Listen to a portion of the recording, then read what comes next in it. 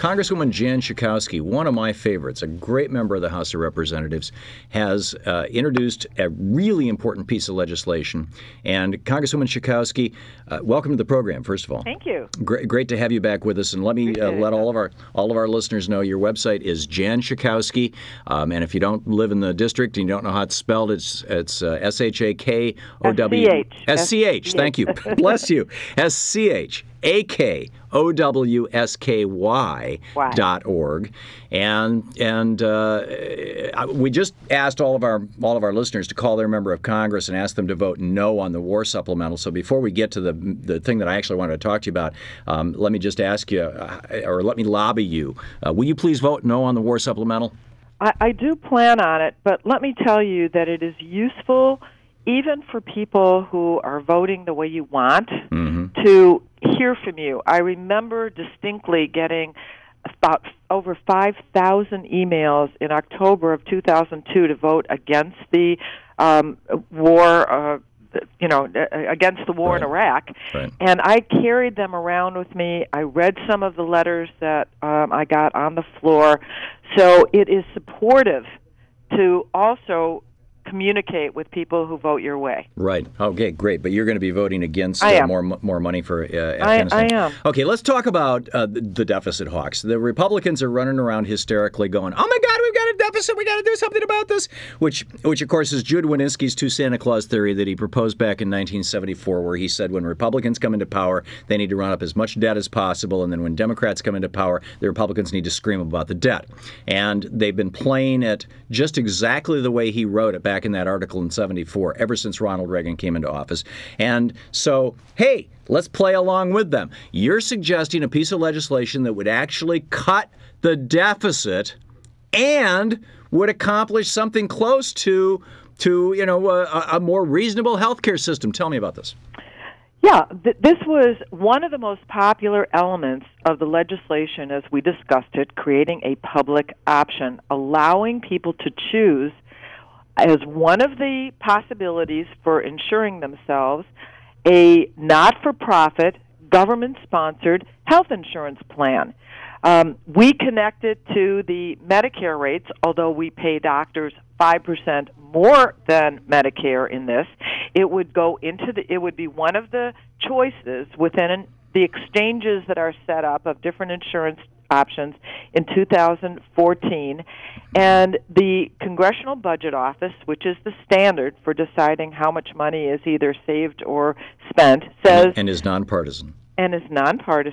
Says that it would save $68 billion over 6 years to have a public option, because one of the things it would do would be to serve as an anchor that would diminish the rates that insurance companies, competitors, could charge as well. Right, by virtue of that good old-fashioned American value, competition. Competition, exactly. And I have to say, I think the insurance companies are helping build support for this legislation by their absolutely obscene increases in their rates right now, in their profits and in their premiums. So, Congresswoman, we're talking with Congresswoman Jan Schakowsky. Her website, janschakowsky with a Y.org and a CH. Right, and a CH. There you go. Congresswoman, what's the timeline on this? When is it coming to before the House? When's it coming up for a vote? When do you need our listeners to be calling their member of the House of Representatives and say, please join with Jan Schakowsky on a public option? Okay, I would love to say that it's going to happen right away, although we need to get it done by 2014. So our time right now is being used to organize support. The 75% of Americans who say that they preferred having a public option because we plan to move the bill when we come back in 2011, right at the beginning of the next session. So not very long from now. We think that this is a fiscally responsible and a good policy proposition, as you said. So if you want to save money and do good, and as I say, this is something that was one of the most popular elements of the legislation when first introduced, having a public option. Yeah.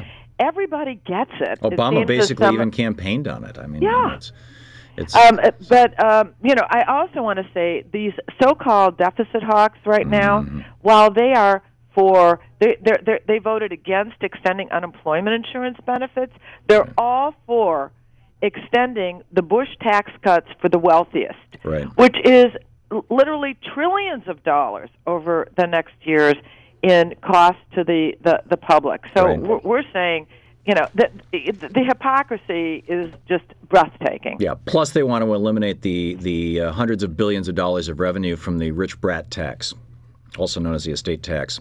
That's right. They call it the death tax. I call it the rich brat tax. Yeah. Well, that's what it is. It's a tax on rich brats. It's dead people don't get taxed. It's their heirs, and so very few families in the United States of America would benefit by 1 nickel of the estate tax. Yeah, no, it's just the rich brats. That's what it is. I mean, by and large. I call it the Paris Hilton. The Paris Hilton tax, yeah, exactly. Right, yeah, it's perfect. And and she's an icon for rich brats. Right. And there are some wealthy people that I know who are really good and decent people and philanthropic and have good impulses, and God bless them. They're not rich brats. They're rich, good people. But the ones who are funding this program, particularly sliding the money, under the back door through Frank Luntz and whatnot. But anyhow, that's a whole other thing. No, but I do think, for example, that the estate tax could be dedicated to Social Security, and that would solve our shortfalls after 2037. Yeah, although we won't have a shortfall for a long time. And if we just eliminated the cap so that Bill Gates pays the same on Social Security that I do, that would solve the problem too, right?